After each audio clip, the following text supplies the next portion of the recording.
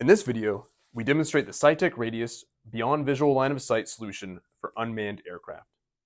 For this demonstration, we're using the Air Avionics AC-1 VHF radio with control head and a SyTech Radius endpoint.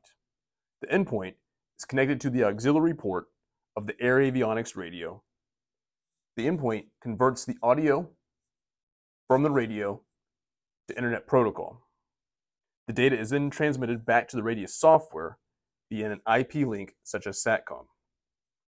The remote pilot communicates and controls the radio with the Radius virtual control head as shown. The Radius virtual control head allows for push-to-talk audio to the onboard radio.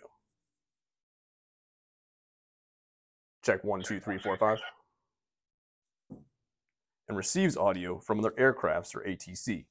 Check 1, 2, 3, 4, 5. 5, 4, 3, 2, 1, over. If ATC informs the remote pilot to change frequencies, the remote pilot is able to input a secondary frequency.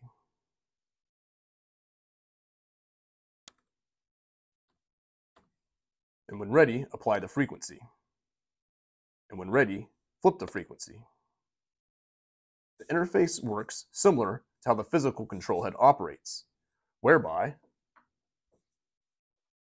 the user can change the frequency and input a frequency, just like if they were at the actual physical control head.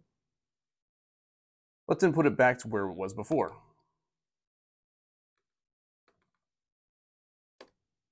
And apply the frequency.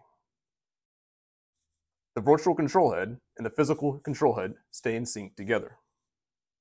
The virtual control head allows for volume control of the primary frequency, secondary frequency, squelch level, if enabled, instant recall, overall audio frequency, and enables a select function to allow for a hotkey or push-to-talk button. Check 1, 2, 3. SyTech makes beyond line of sight radio communications simple and possible with the Radius endpoint solution for unmanned aircraft and remote pilots.